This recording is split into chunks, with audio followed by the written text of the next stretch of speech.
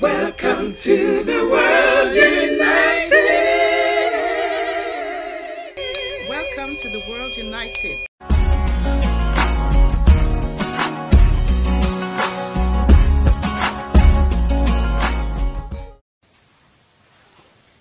So we're gathered together now on this World United platform so that we can come together and create a new world, a world of oneness, a world in which spirituality is foremost, in which we express our true nature of being, in which as a world we create world peace, we create greater prosperity for all, greater love, greater harmony, greater brotherhood.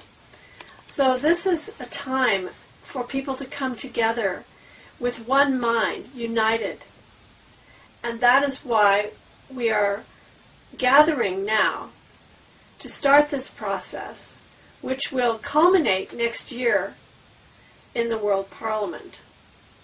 So my message for today is that as we move into this new era, and a lot of people are talking about 2012, what's going to happen in 2012.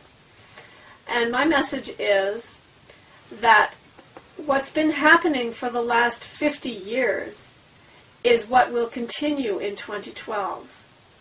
In the last 50 years, there has been a tremendous lifting of consciousness. The entire world is changing, and it's changing for the better. It's changing into a greater spiritual awareness.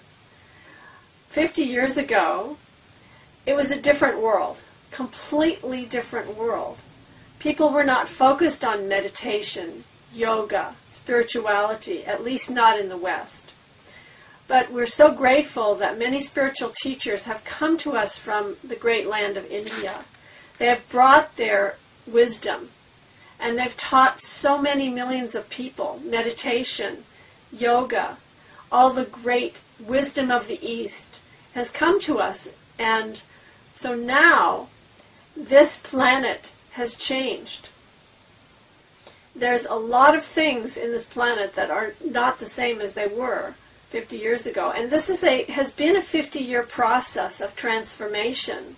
Now we find yoga studios on every corner. We find meditation readily available. On the internet we find people are learning more and more about spirituality. And the wisdom of the East, the wisdom of India, is exploding. It's coming forth in the West.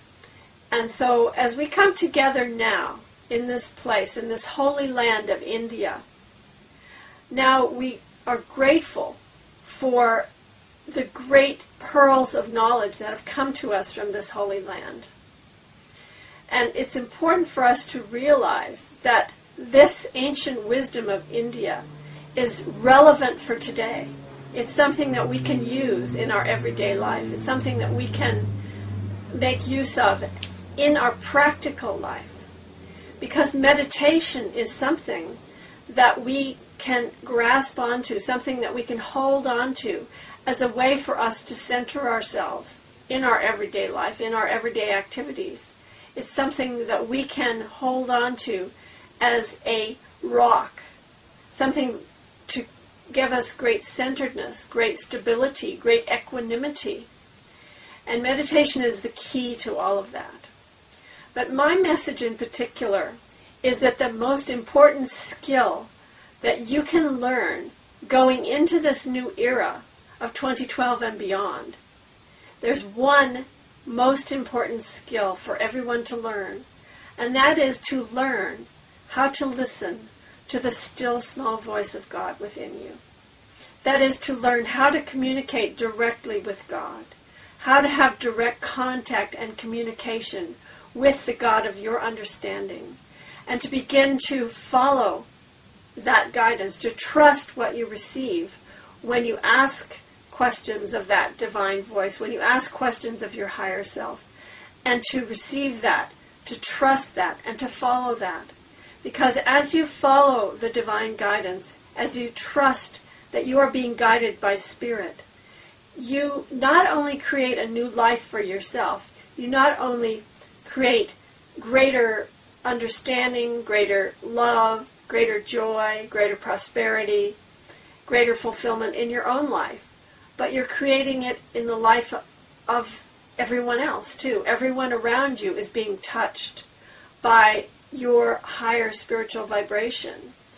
And this spreads, doesn't just end with the edge of your energy field. It spreads out to your family, to your community, to the place you're living. In fact, it spreads to the world. It spreads even to the universe. So when you are in touch with that inner divinity, with your true nature of being, when you realize your true self, when you attain self-realization, you're affecting not only yourself, you're affecting the entire world. So if we want to create a world united, if we want to create harmony, love, and peace for all humankind, we must start with ourselves. The only way that we can create world peace, the only way that we can create a harmony, the only way that we can create a world united is for each of us to unite with our own higher being. It's for us to unite with inner divinity, with God within us. So my message for you as we go into this new era is open to spirit. Open to that divine presence, which is your own true nature of being. Open to who you really are. And develop your ability to be in touch with and in tune with God within you. Begin to see the world through the eyes of God. Begin to hear the divine voice. Begin to do the works of God. To walk in the footsteps of God, to breathe the breath of God, to say the words of God, to speak the words that you receive from God, and to live your true divine nature, your true nature of being, your own inner ecstasy, which radiates through you to touch all of humankind, to live the life worth living, the life divine.